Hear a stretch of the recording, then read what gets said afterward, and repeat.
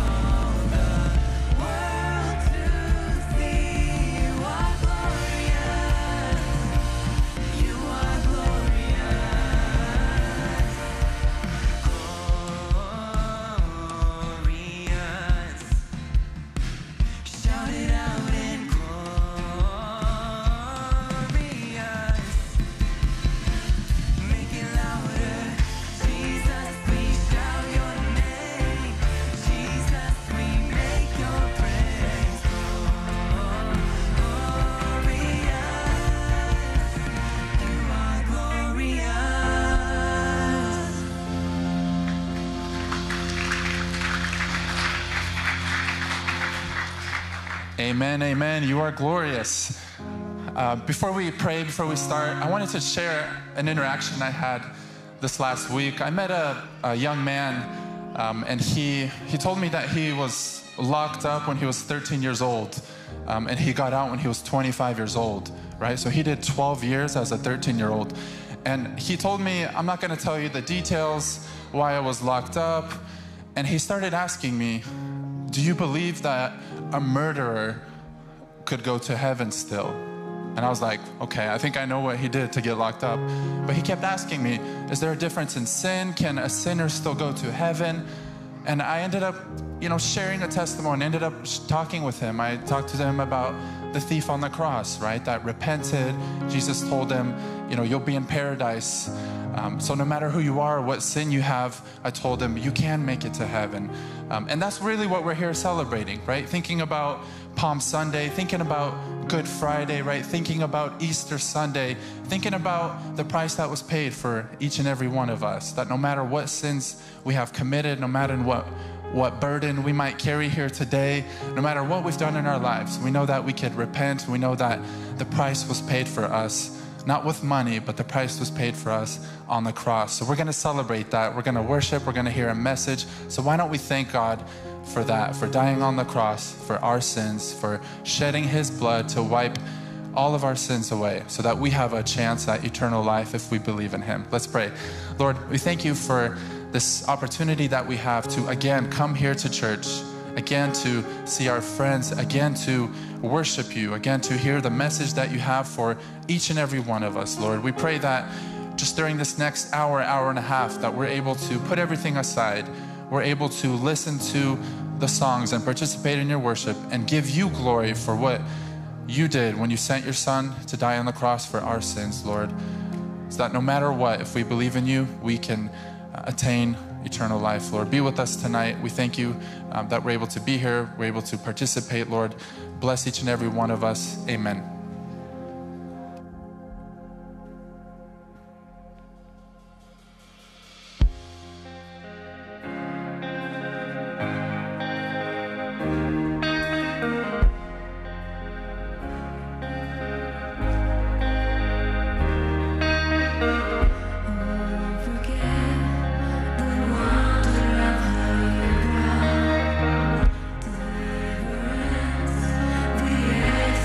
So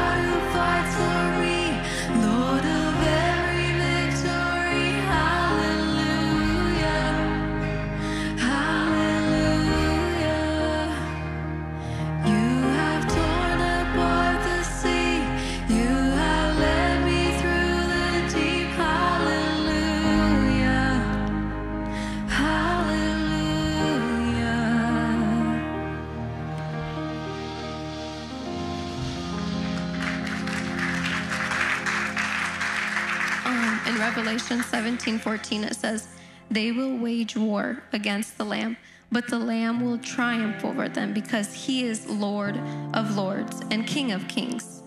And with him will be his called, chosen, and faithful followers."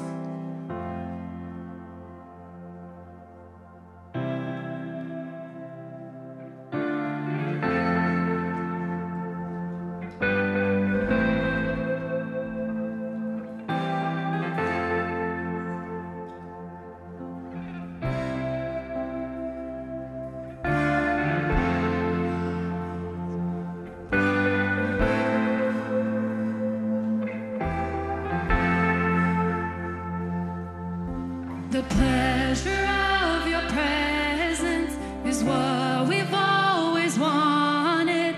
The movement of your spirit is what we're longing for. We've come to bring you glory, all the adoration, for you deserve the highest praise. And with our hearts wide open and our hands held high,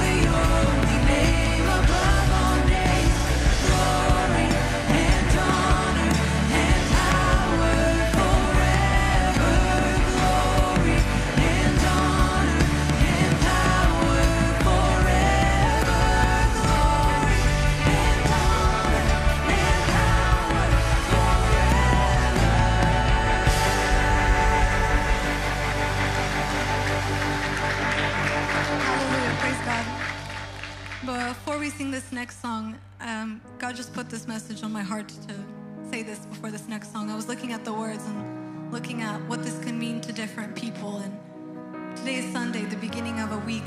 And after this, we're all going to be going to school, work, family, and everyone's week looks so different. And sometimes we think that Sundays are only time to glorify God. And when we sing worship is our only time to glorify God. But God gives us opportunities throughout every single thing that we do to glorify Him. Today we're going to be talking about finances.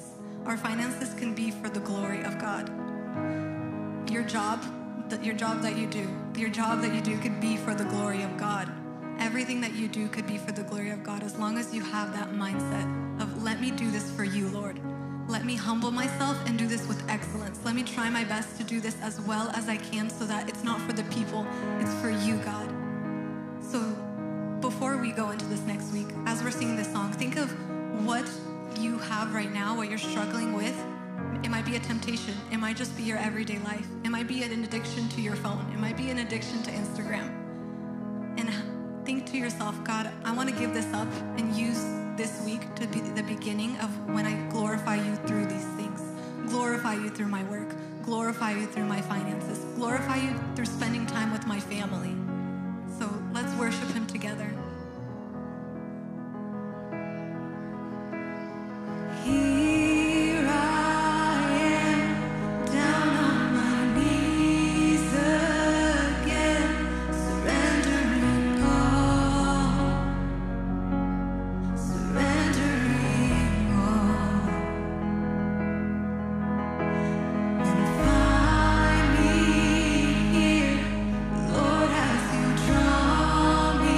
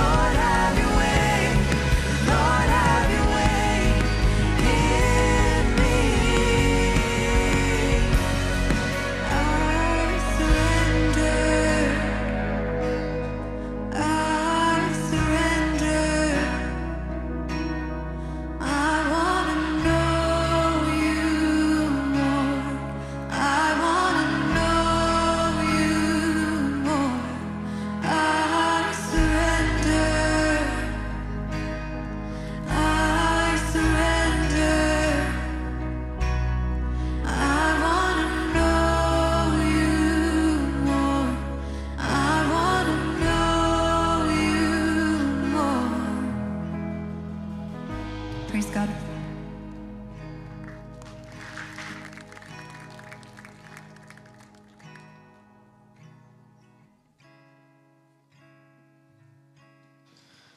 All right, you may be seated. On your way down, why don't you greet your neighbor, give them a high five, fist bump, hug them if you know them.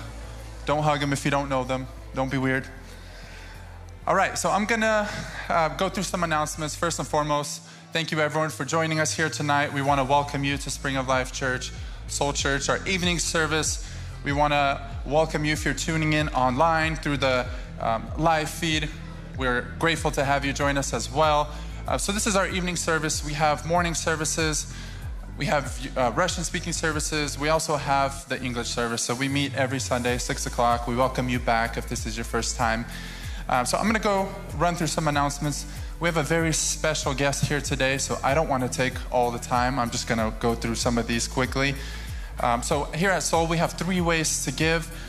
As you guys know, in person, through text, which is my favorite, and then online through the website, through the app, 3 main ways. Giving is a way that everyone can participate in the church and the ministries.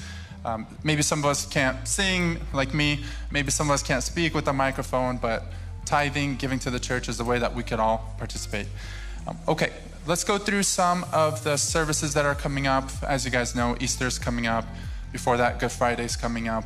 It's gonna be very busy here. So Good Friday service times. It's gonna be at 5, 6, 7, 8, even at 9 p.m. Kids, what time do you go to sleep? 10? That wasn't a kid, that was an adult. Okay, moving on, Easter Sunday service, same times. And of course, Good Friday, there's gonna be communion at the services. Easter Sunday service times, 7 a.m., 9 a.m., 11, 1, 3:16, and 6 p.m., the English service here as well. Baptism classes, those are coming up. For those of you that don't have the Soul app yet, please download it. There's lots of cool events. There's ways to register for some of these events. For example, this baptism class. If you're sitting here thinking, I want to join baptism, I want to get baptized, or I want to learn more about it, we welcome you to come to the class. You can register for the classes beginning on April 7th through the Soul app. So go ahead and do that if you have the chance and the desire. Okay, moving on to the teens group. So today is actually the last day to register for Teens Camp leaders. So if you have a desire to serve as a leader at the upcoming Teens Camp, that's going to be mid-July, please scan the QR code. Today is the last day to register for that. All right, and then I also want to share an announcement. So there's a youth Telegram channel for the youth. So if you are youth, you consider yourself in the youth, please scan this QR code and join this group for the youth Telegram at Soul Church. They're going to be releasing event info, updates through this Telegram channel. So please, we welcome you to sign up for that, to join that group, which brings me to my next very exciting announcement. So on March 31st at 6 a.m., there's going to be an Easter sunrise prayer at 6 a.m. That's going to be early. But we encourage you, if you're in the youth, please come to this 6 a.m. sunrise prayer. I was told to make this announcement, okay? It's going to be very beautiful.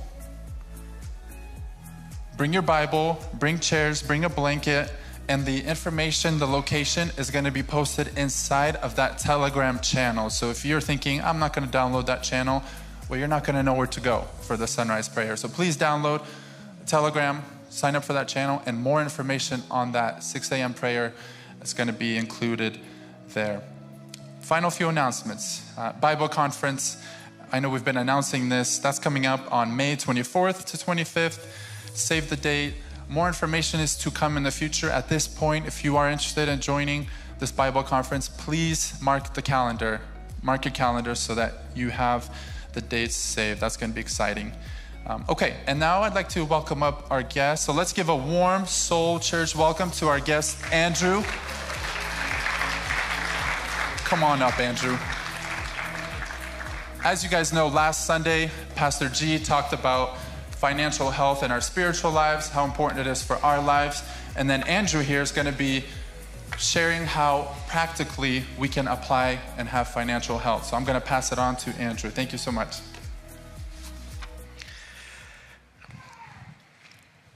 Good evening, everybody.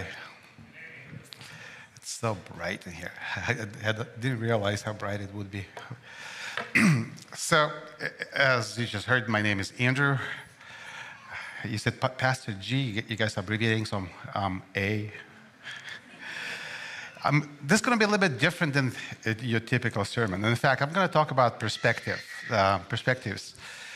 Earlier this week, I think it was Tuesday, Pastor Vadim, right? And we had some tea and talked about that 90% that he was talking about the last couple of weeks, that this is what I do for work. I am a financial advisor by trade, been in business for, I'm going to age myself, 28 years. And I do teach a lot of classes at various corporations. A lot of them are Fortune 100 companies. And so I offered, said, well, this is right up my alley. If church finds it useful, I could show the curriculum that we use. And right after a few minutes, Vadim said, you're going to preach on Sunday. I'm not a preacher. Although my dad was a preacher. And then I remembered that movie, Michael. Have you seen the movie Michael? It's John Travolta in it. How many of you have seen the movie, know what I'm talking about? Look it up. It's a pretty nice movie. So he's playing an angel over there. And at one point, some people were expecting from him to do something like, I don't know, either a miracle or sing a song. I don't remember exactly what it was. He turns to them and said, I'm not that type of an angel. I'm a different type of an angel. So different type of a sermon today. Although, you guys probably heard that phrase, go and preach, and if necessary, use words. So all our lives, I think we are on stage and we are preaching, and hopefully pointing to Christ. So I'm going to talk about perspectives, different perspectives. So one of those perspectives, Pastor Vadim said that, well, everything is Christ-centered, right? Right. Then you're a preacher. So the Bible does talk about finances a lot, more than anything else. And so today we'll be talking about that. And in fact, I would like to have it a bit different than just me talking to you or at you. You guys could ask questions. In fact, there will be a period of time at the end for Q&A. But if you guys like to interrupt me, ask a question, that'll be fine. You might want to come closer. I could see you. Otherwise, I'll try to see and hear you. Before we start, I'd like to show you, I don't know if you could see that from the distance. It's an emotional wave that people go through in life, in different things. In my space, finances, before the pandemic started, how many of you remember that pandemic, that the end of the world thing 3 years ago? Lines to buy toilet paper, yes? 2019, even January of 2019, market was at its highest. Anything that you throw on the wall will stick. Then we heard about that China virus coming to the United States. And then we heard that it's actually bigger than just small virus, but we had 14 days to flatten the curve. Remember that phrase? So looking at this emotional wave, the way we as human beings, feeling eventually, right at the beginning of this graph, I don't have a laser pointer, that everything is good, there's no problem. And then as things come down,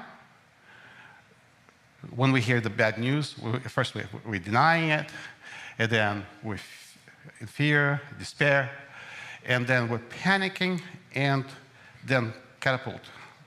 We don't want to do anything. We grab our money, we sit at home. In fact, the March of 2020 was one of the best times to invest, believe it or not. I've been doing this for many years.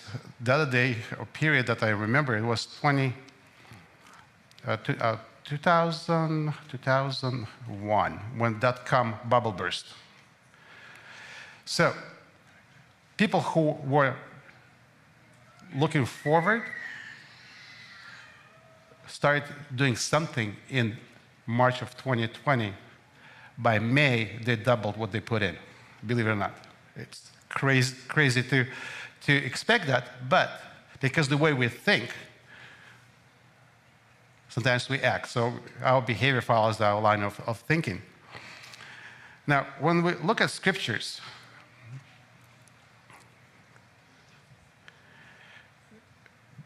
without knowledge, lack of understanding, our people suffer, right? That's what the Bible says. So I'm here today, hopefully, to shed some light on a few things where we take emotions aside. We'll look at basic principles that exist, like law of gravity exists. Nobody would deny that, right? We might not believe, some of us, but it exists. Same thing with finances. There's certain laws exist, and Bible teaches about those, and we're going to review some of them. But let's start with the basics, because I'm not sure how many of you have been investing in the past. In fact, why don't we do that? How many of you have been investing or saving in the last 2-3 years? By show of hands. Okay, how many of you will not raise your hand no matter what I ask? Okay, just checking. All right, so let's talk about some basics.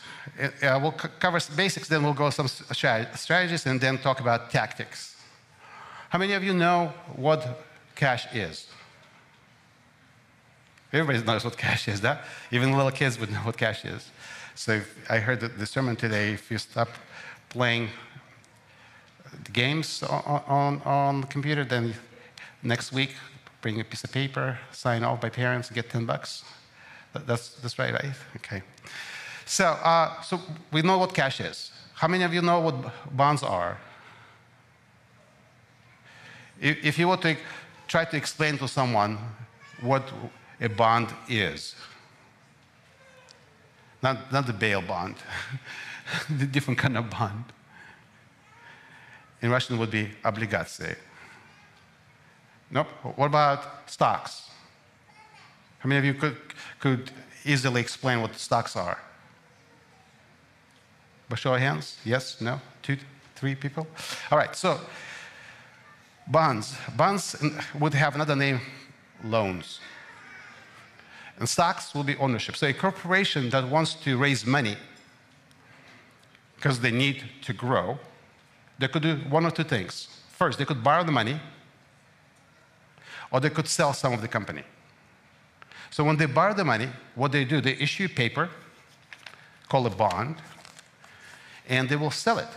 Tell people that, here's a piece of paper, I'll promise, give us your money, let's say $1,000, and in so many years, you could bring back, it will give you your money plus interest.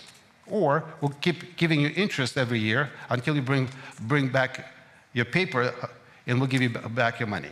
That's called a bond. A stock would be different, where the company doesn't want to borrow anything, but still needs money to raise money to grow. They will issue a little portion of a company, another paper, it's called a stock, and they sell it. So if you think that this company is going to do well, you go and buy that piece of paper, and then you sell it. Because if it's a publicly traded company, then there's always market for your paper. It just be different than when you bought it. Hopefully it would be more advantageous for you to sell it later on, because you bought it, let's say, at $1, you sell it at $2. So those are the components that we're going to talk about: stocks, bonds, and cash. Kind of basic things. But before do that, you know, guys, statistically, people, well, let me ask this question. How many of you like to travel? How many of you went on vacation in the last year or two? Okay. How long did it take you to plan for that vacation? Months? Weeks? Some people saving for a year.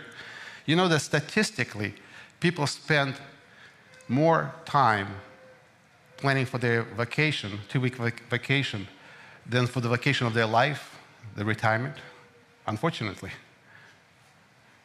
You could just look back at yourself, at the history that you had, and you will agree that we rarely spend enough time for, planning for the future as we're planning for the next day. So let's take a look at this graphic. I don't remember what airport it was, maybe Amsterdam.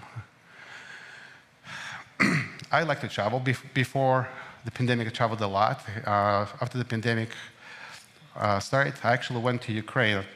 I like to go to Kyiv about twice a year. I just love, even though I grew up in Georgia. We came to the United States in 1987, 88, a long time ago. Some of you were not even born. But I like Ukraine. Some people that I know, friends of mine, actually tease me that you're not Ukrainian. Well, I was born in Ukraine. I was born in Zaporozhye, so I am a Ukrainian, even though I grew up in Georgia. But coming to Ukraine, I love it. It just twice a year. In fact, I was there just a few months ago, and then I'm going to go again. But sometimes when you travel, you have short connections, right? And when you get to the airport that you don't know, we're looking for the map of the airport. We need to know where we're going. And then on that map, we're looking for that red dot. It says, you are here. Then once we know where we are, where I am, then I could find where I need to go to the next gate. And then if you have more time, you could go to Sky Club and get some food and relax in a nice couch versus the noisy airport. And what I found is that the map is important. And even when you have a map, sometimes you still need to get there and ask for directions. The last time I traveled, back in January, I went to Rome. It was a little frustrating that nobody could tell me where the Sky Club was, Delta Club. I'm like, it's that simple. And that they actually call it the VIP Club. That's why nobody could give me the right answer. But I've been asking questions to wrong people. And I asked people who sell tickets, or at the store, you go to a store that will sell their different luggage items and whatnot. You ask people how to get to the right place. They're pointing you the directions that would not get you anywhere, until I found that I need to find someone who is like a police officer, or somebody who really knows the airport is a big picture, not just next door. So we need to, when we ask for advice, we need to ask right people. So that was the point of this. And sometimes that red dot, we don't know where we are. In the world that I am, we help people to identify where you are. Just take an inventory. Take a worksheet that puts all the categories of your budget, and you know how much you're spending, how much you're earning. So at the end of the month, you're not in negative territory. Just by going through that exercise, could be an aha moment where you could see how you spend your money. So many people, clients of mine, were telling me that as they go through the worksheet, they identify how much they spend on coffee, for instance, in Starbucks. Buying a cup of coffee in the morning and a cup of coffee at lunch, multiply times 20, 25, depending how many days you work. That's a lot of money. Might as well buy a machine that does that nice, tasty coffee, right? And risk assessment. By asking some questions, you could identify how risky are you as an investor to invest and take different steps. But what I found that even once we know this, we need to take a complex world of investment and try to simplify it. So one of the ways to simplify it is to think like everything that we have could be spread in 3 different places. We have a safe place, moderately aggressive, that doesn't have a lot of volatility, and aggressive. Safe place, I would say that we would make a list of everything that we could think of that we would like to achieve in the next 3 years. Just take an inventory, write it down. Because again, if you don't write it down, you're just dreaming. Once you start writing down, you're planning. So I want to buy a car, I want to go on vacation, save money for emergency, for rainy day. Anything that you could think of that you'd like to achieve in the next 3 years, that money should not be invested anywhere. Not buying Bitcoins, Tesla, anything. This should be in cash. Because the point of that money is not to get return on your money, but return of your money when you really, really need it. But once you save that in the first bag, you're done. Now you could save in this bag number 2, bag number 3. Bag number 2, again, you make an inventory, anything that you'd like to achieve in the next 7 years, 3 to 7. That could be, I don't know, maybe buying a second house, maybe something else that you plan to achieve. Again, the money that you'll be using in the next 3 to 7 years should not be invested in the highly growth-oriented places because that comes with volatility. But we still need to have a little bit higher return than regular savings account will give us, although nowadays the savings account will probably give you 4 or 5% depending on the bank of your choice. But we need, again, to have access to money. And the last one, that would be your legacy, your retirement, anything else that you want. You could invest in any risky places. But what happens is that the animation, by the way, is not working on this. So, but still try to make a point.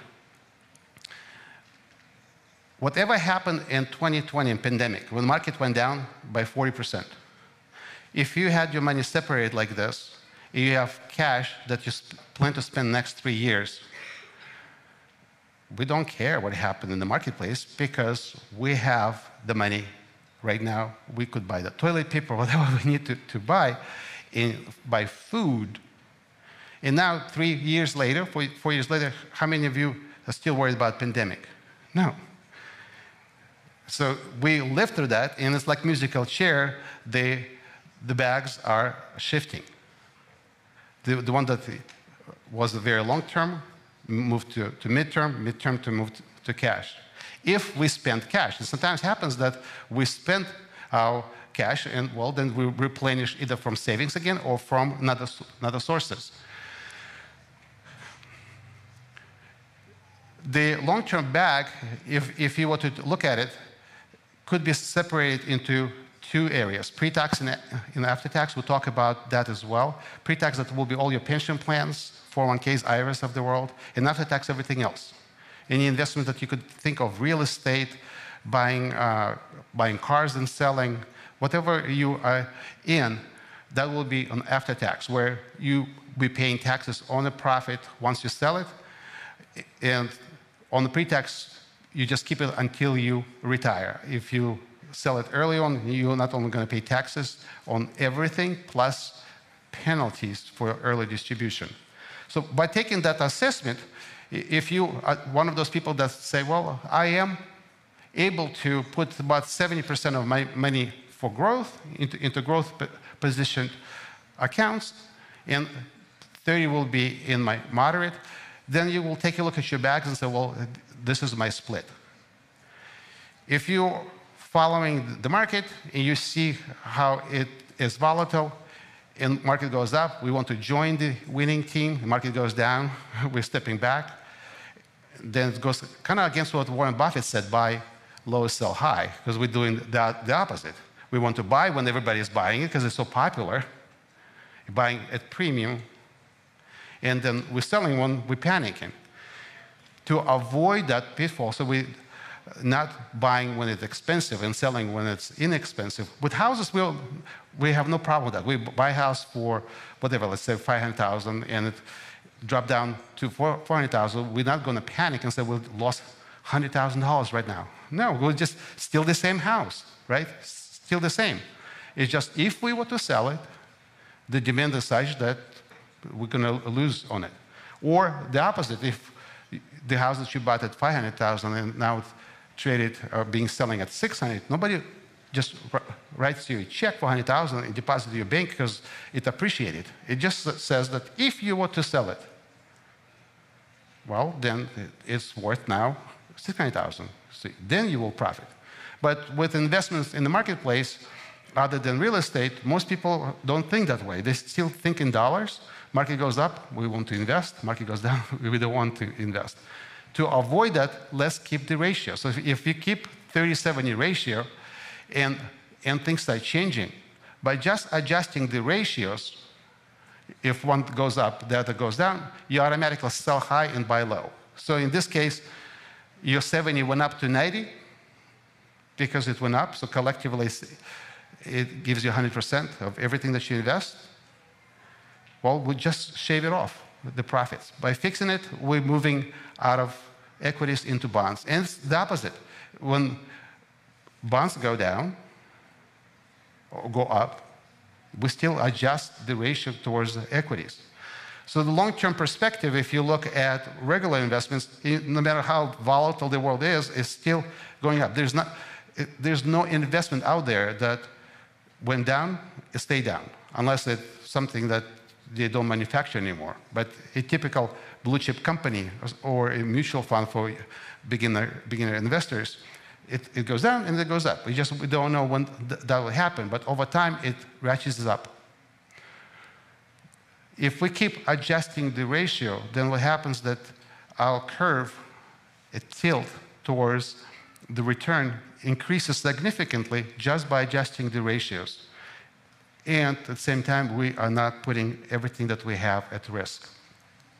Now, when we do not have these three bags physically and in our head separated for cash, midterm and long-term investments, and we spend our money for unexpected things that might happen, your car breaks down, you break a leg or something happens, we spend our cash. Or pandemic happened, right? Then what do? Well, we panic. If we take a look at the accounts that went down, let's say you had a mutual fund or a stock account, and market went down, but you still have cash, well, you sleep well. If you don't, you don't know what's going to happen tomorrow. And I've seen where people were calling my office saying, well, we're not your clients, but we don't know what to do now.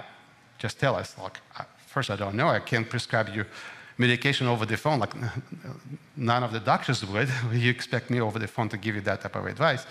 But again, panic and stress and not knowing what to do sets in when you're not planned properly, and like I mentioned, separate your cash for short-term needs, bonds for moderate and medium or 3 to 7 year length, and the rest of it for your retirement and legacy. Now, talking about perspective, my grandma, my dad's grandma, she's no longer with us, she died about 10 years ago. When my dad was, I don't know, probably like one of you guys, about 20 years old, lived in Rostovsky Oblast, Gorod Shakhty. He said that as he was trying to build a house, she was walking around him, and said, "What are you doing, son? What are you doing? The Lord is coming." Yeah, the Lord is coming. We just don't know when. And that was 70, 60 years ago. So again, yes, everything is Christ-centered. We live every day like it's the last day of our life, but we still need to plan. That's why the Lord gives us wisdom and discernment what to do. About maybe 20 years ago, it came to me an idea. It was actually after the dot-com bubble burst, is that we should have a strategic plan and some type of a model that will help us to build our financial house. When you guys see people build houses, where do they start? Foundation? Well, they actually start with the blueprints, right? You have blueprints, but once you open the blueprints, you see an aerial plot, then you have foundational, then you have structural, electrical, roofing, and so on. But everything starts with foundation. The stronger the foundation, the taller the building. If you build your house on the rock, then it will stand, right? If you build on the sand, it's not. Again, everything is Christ-centered. But let's talk about what goes into your foundation. So again, imagine you're building a house. You want to build the strongest foundation as possible. The first few things that we need to pay attention to, again, especially for young families, is make sure that the bases are covered, like your health insurance and long-term care insurance. The health care in this world is, well, in this country, is so expensive that you could be saving money in cash, not putting money at risk, keeping under the mattress for 20 years, then go visit a doctor and everything goes out of the window because that's how expensive it is. And it's not just humans, even our pets. I have 2 Doberman dogs, and one of them was limping. I took him to hospital yesterday, and they said, we need to do an x-ray. By the way, the x-ray is $450. Imagine if there's a surgery. So yeah, so it's very expensive. I need to make sure that it's taken care of. Next two would be emergency savings and debt management. We already talked about emergency savings. I would say that any book that you would read on personal finance would recommend you to have from 3 to 6 months of your budget that you use saved up.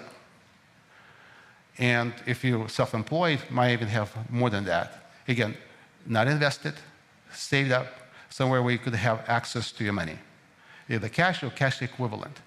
And the next one is debt management. The Bible talks about debt as well. Many examples of that will become slaves to someone who has indebted us. But imagine this. We want to fill this with water or something, but there's a hole in here. And so we're dripping, let's say, at the rate of 1, but comes out at the rate of 5. Mathematically, is it possible to fill it? No. The easiest way to fill it is plug the hole, right? So debt. There's a good debt, I would say. There's not so good debt.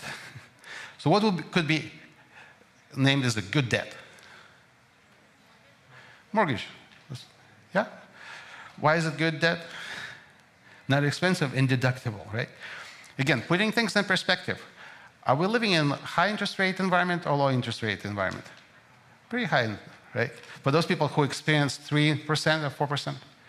Let's put things in perspective. In 1987, when we came to the United States, well, actually beginning in 88, we lived in Baltimore, Maryland.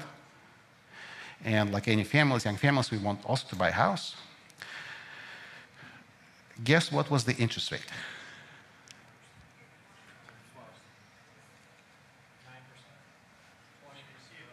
18. So we grew up in Georgia, so I never called myself a Ukrainian that time because Soviet Union, everybody's Russian, believe it or not. But my dad from Khmelnytskina, so we went to Ukrainian Spilka. And because we're Ukrainians, they gave us 17%. So, again, the perspective changes once there's a way to compare with. So mortgage is a good debt because you could do that, but using credit cards to finance your vacation and then paying for the next 3 years that they're off is not a good debt, right? So we need to make sure that we don't have just don't have it in that area. All right, so next to wills and trust. In fact, we actually have a separate class that's an hour long to talk about wills and trusts. How many of you could tell me the difference between will and a trust? I'll put you on the spot. I got a mic, so I'm lucky. Will, you know, when parents are aging, they create a will.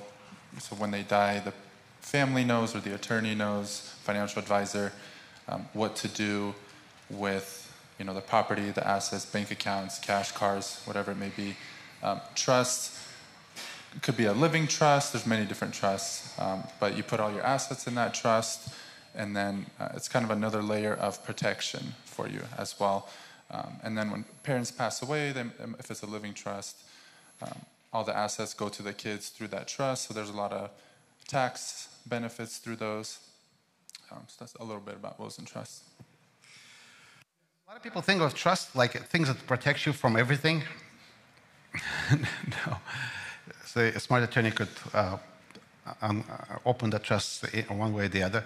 But it helps with transfer of assets mainly. Although there are trusts that protect from liabilities, but it's not the regular trust. It will be irrevocable trust. But to kind of distinguish one from another one, a will is the set of instructions. If you need to pass on an item to somebody else that does not require your signature, a trust will suffice. In fact, every one of you could, a will suffice. Every one of you could write a will. It's called a holographic will. If you write by hand, don't type it up, write by hand, legibly. I'm in the right mind, writing my last instructions, so you write everything and sign a date, it's good. In the state of California, it's good. If you type it up, you have to notarize it, $10. A trust is when you're passing something to another person where your signature is required. Let's say you say, my house is going to go to my kids. Pretty clear, right? The instructions are there. But once you die, we all die eventually, hopefully later sooner, people who will read it, that they understand, but how will they take possession of the deed? Because you need to sign off. Or it's like a car or a bank account. Even though you might have a will, clear set of instructions telling you exactly what to do. But it's impossible because you need to be there to sign. Because that'd be weird if you could still sign when you're dead, right? So when you have a trust, you take your name off everything that you own and put the name of the trust. Now you own nothing, but you control everything. The trust is the document that owns it, but you're directing. You're the manager of the trust. You're the trustee. It doesn't be another person, your spouse, maybe another brother or sister, could be another person who in line to be trustee if something happens to primary or secondary trustee. Okay, so a will set of instructions. Trust is something where you want to pass on to somebody else that requires your signature. And especially when you have minor kids, what trusts often do, they collect everything. They will then you write down who will be the guardian and how money will be distributed. Because what happens when young kids, until they turn 18, they cannot have anything out of your estate. Once they're 18, they get everything. How many of you, the adults now, think back when you were 18, let's say you received $100,000, $200,000, $500,000 all at once. What would you do with the money? Buy a red sports car, probably, right? And burn it. So you could specify how money will be distributed. Some at 25, some at 30, go finish school, and so forth and so forth. You could specify to many different uses, right? Again, part of a foundation. All right, moving on. Auto insurance, homeowners insurance, just property. And this day and age, in the state of California, you must have an auto insurance. And if you have a mortgage, they have to have homeowners insurance. If you're renting, you might still want to have a renter's insurance. Because if, let's say there's a theft happen or a fire, and you make a claim, well, even if you had insurance, the adjuster will come in. And is that adjuster working for you or working for insurance company? For insurance company, right? So it will be harder to prove what you have in value if you don't take inventory, take pictures. But even to have it, sometimes people complaining that, well, what kind of country that doesn't take care of its own citizens? Well, you had an opportunity to buy beforehand. So once you fill off the plane, you don't start shopping for a parachute. You should have had it beforehand.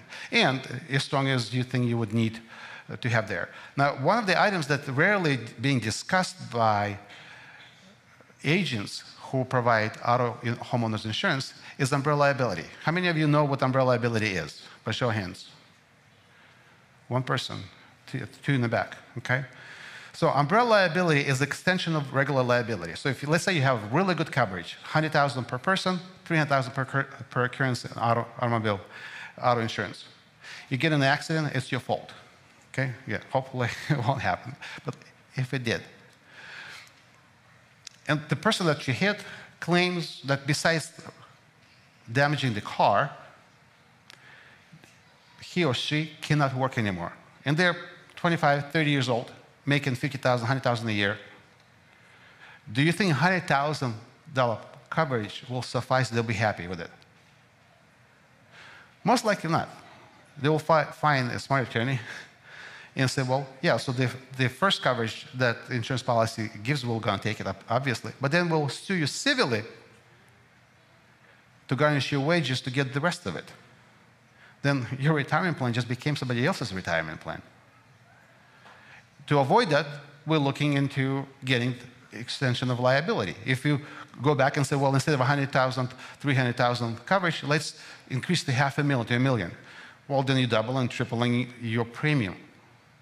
Or you could get a stack-on policy called umbrella liability, and that goes in million and so, and that might cost $20 a month, maybe $25. First million, next million, maybe only $5. So I would encourage you, if it's important to you, to get that liability extended, call your agent. By the way, the umbrella is not attached to a car, attached to you as a person. So anything you do anywhere, if somebody sues you civilly, it will protect you. That could be anything. Even in Clinton's case, who remembers that president, he did certain things that cannot be repeated from the pulpit, but his liability insurance did cover a lot of it. Right? So, charitable contributions, that's your 10%. Law of the farm, right? So if we were to support our favorite charity, that could be church or Red Cross, and if beyond your life, if it's important, then create trust that will keep funding your favorite charity even beyond your life through life insurance trust. And the last two, I will almost done. It's you. If you're not there, if you're not alive, you're not able to work, everything comes to a screeching halt. So life insurance, disability insurance must be in place before you die, before you get sick. In fact, with all of the foundations, the common theme there is the only time you could get all those when you don't need them. Because when you need them, you can get them. So think ahead and plan properly. Younger age, we want to build the houses where we could invest more in the higher risk, and we'll cover that if we have an additional class expanding on this. Middle age, we have less at risk, and obviously as we going towards retirement, then we keep more money in conservative place and not so much in equities. Now, if you squint and look at this, there's a hidden message in this graphic. Can you tell what it is? Okay, how about now? There's foundation, there's cross. In fact, the foundation, I came up with this idea a long time ago, and Fortune 70 company actually uses to train their agents, believe it or not. And the top portion was done, put together by a friend of mine, who he said that it came to him in a dream as a cross. So, like I said, everything is Christ-centered. Now, I'm going to leave you with this message, and then open up for Q&A if you like. But I'm so glad that Pastor Vadim invited me over, because I see everything that's been done by your leadership is pointing towards Christ and to take care of people here and people back in our own country. Now, if you pull out your phones and point to this QR code, it would be an opportunity for you to tell us if this is something you'd like to see on a regular basis, if you really like these type of educational classes and workshops. And if you'd like to ask a question offline, because I'm going to open up the floor for Q&A quickly if we have time. But there are some people that will not be comfortable asking a question in a group environment. So for those of you who'd like to ask me a question offline, point to QR code and it gets you to evaluation of this educational workshop and gives you the opportunity to ask a question. In fact, if you like to ask questions, in my office in a month we're going to have a forum where we have an estate planning attorney, a tax person, a loan officer, a mortgage specialist, a realtor, and myself, an advisor. We're going to have a forum where we sit in front of everybody and just take questions on any topic that people would like to have. So if something like this is of interest to you, go ahead, take a look at it, take a picture, and in that QR form, you could ask for more details. So I'm opening up the floor, and you could tell us if anyone would like to ask me a question.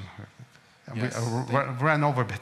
Thank you, Andrew. So if anyone has any questions, financial questions, please raise your hand. I'm happy to bring a mic over. I see someone back there. While I'm walking over there, Andrew, question for you. If somebody is a teenager or somebody is in youth, still living with their parents, right? So they don't have a home, they don't have maybe a car's insurance. Where's the best place to put their money if they're, I don't know, 18 to 23, living at home? Okay. So get in the habit of saving.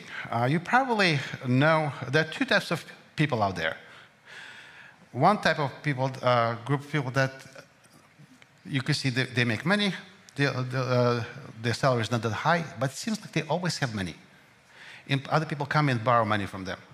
And then you see another group of people that make a lot of money. You know that they make a lot of money. But towards the end, at the end of the month, they can't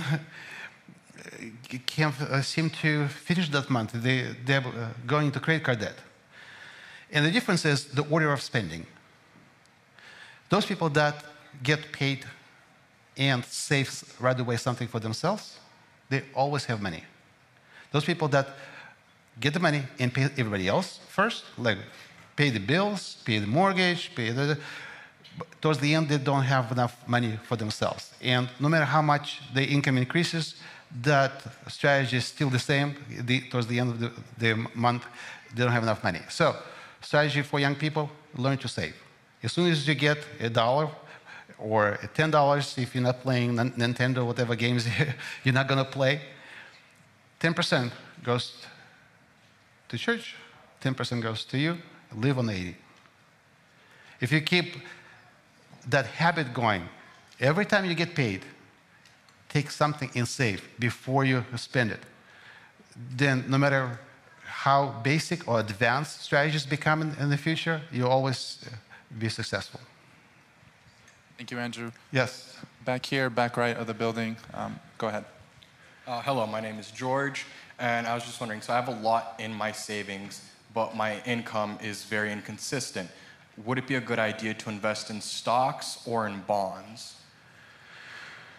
Well, first, make sure that, again, especially when the income is inconsistent, that you have saved up enough to withstand time when you're not working. So 6 months is the minimum I would keep in cash, no matter what. And the balance of cash, if it's still there, I'll just separate into some in stocks, some in bonds. Take an assessment. I mentioned the assessment is like a risk tolerance assessment that says how much of money is a percentage you're willing to put in a fluctuating world to look for opportunities. And let's say it's 50%, just for the sake of numbers. 50 and 50. And then you keep stocks and bonds at 50 ratio, regardless what happens in the marketplace. If market goes up, 50-50 is no longer 50-50, 60-40, shave it off, make it 50-50, you kept the profit in your hand. And when market drops, take bonds and buy more of the equities, again, to make 50-50. Just by focusing on ratios, you're selling high and buying low. Don't try to make money, go after the process that makes money.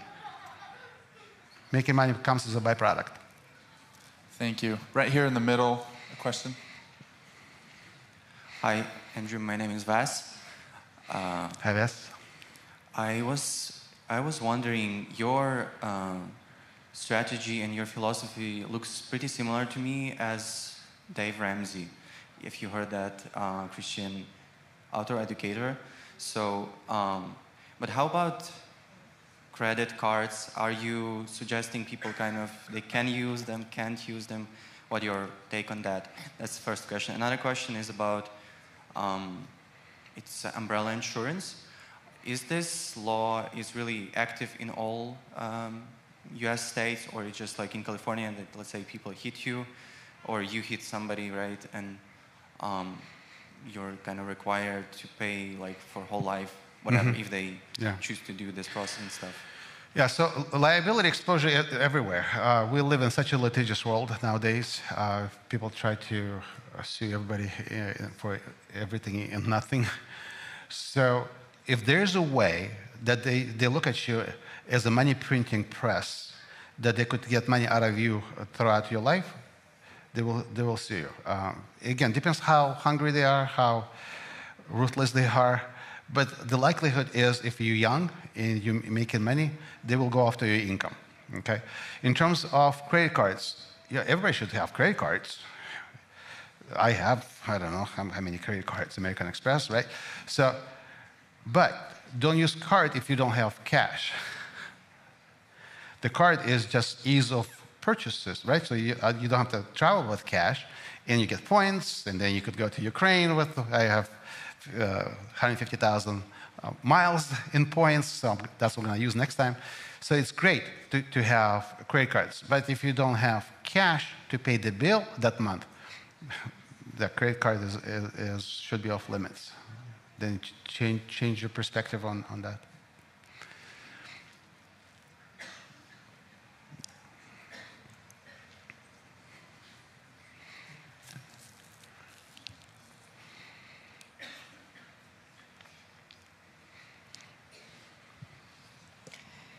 I have a question. If you have some savings and you still have debt as a mortgage, is it better to pay off some part of mortgage? Will it drop down the monthly payment, or do some savings instead of?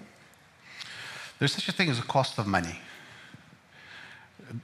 Money has a cost to it, right? There's loss opportunity cost to it as well. So when you lose $1, you don't just lose $1, you lose what that dollar could have made, right?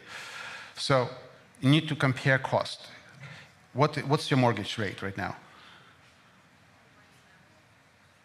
Pardon me? 3.7. 3.7. That's what she said. So that's 3.7 that the bank charges, but it's not actual the cost to you, right? So the bank charges to you 3.7, but if it's especially at the beginning of mortgage life, the government in the United States gives you a write-off in taxes, right? You submit your interest that you paid in, and depending on how much in taxes you're paying, let's say 1/3 of it goes to taxes, take 3.7 minus 1/3, that's the actual cost of doing business with the mortgage company. So let's say it's 2.5%, right? So 3.7 is charge, 2.5 is actual cost. Then you look at your cash and see how hard is my cash working for me. Nowadays, you could put in 6 months CD and probably make like 5%. Now, this is very temporal. We don't have that. It is a typical, right? Typically, you make it 0.5% to 1%. So right now, it doesn't make sense to take account that makes 5 to pay down the debt that is 2.5, right? The math doesn't work that way. Now, remember I said there's good debt and bad debt. So typically, mortgage is a good debt, especially 3.7, it's a good debt. Now, if you have enough cash to cover your emergencies for the next 6 months, there's balance left, I would invest that and still pay off your house. To do that is this. Banks do not just take monthly payments. Banks will take anything you give them. They will take your firstborn son if you give them, right? So the idea is there. You take cash, invest next 5 to 10 years, while the curve of deductibility. It's at the bell curve. If you chart it out, the interest that bank charges, it's not a straight line going down. It's the bell curve. First 15, 20 years, that's where it's loaded with interest. I would use that for write-offs. I use my cash, invest it, and in 10 years, take the cash and bring to the bank, and you pay the debt off. Because house will appreciate regardless if there's debt or not. And if house goes down and you pay the debt off, remember 2008? Who would be better off? A person with a pink slip to the house or a person with the cash that could pay the house off at that time? When equity went down and houses started depreciating so fast, then you could have taken that cash and buy 2 or 3 houses at the same time.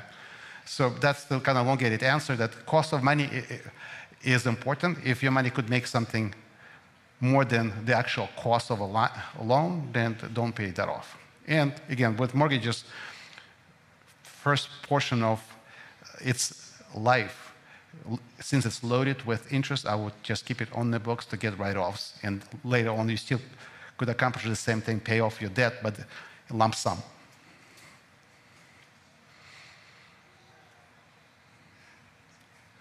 All good? Or is this a question? No, I think we're all good. Okay.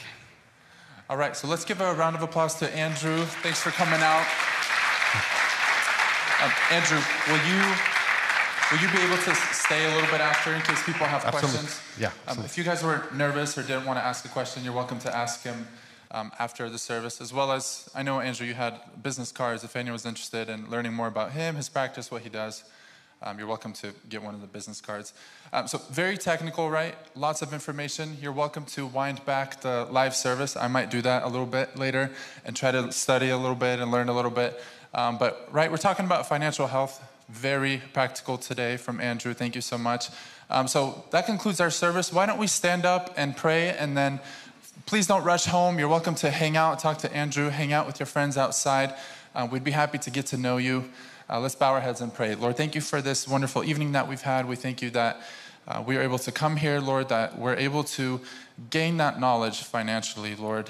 There's so much information out there. There's so much information that might skip by that we don't understand, Lord, but we thank you that we have leaders that can come into our church. We thank you that we're able to pursue this knowledge from seasoned experts, Lord, that are Bible-based, and we're able to learn more about our finances and learn more how those finances can serve the church, can serve for your glory, Lord. We thank you for everyone that was able to come. We pray for this upcoming week, that everything goes well, Lord, and be with us as we disperse. Amen.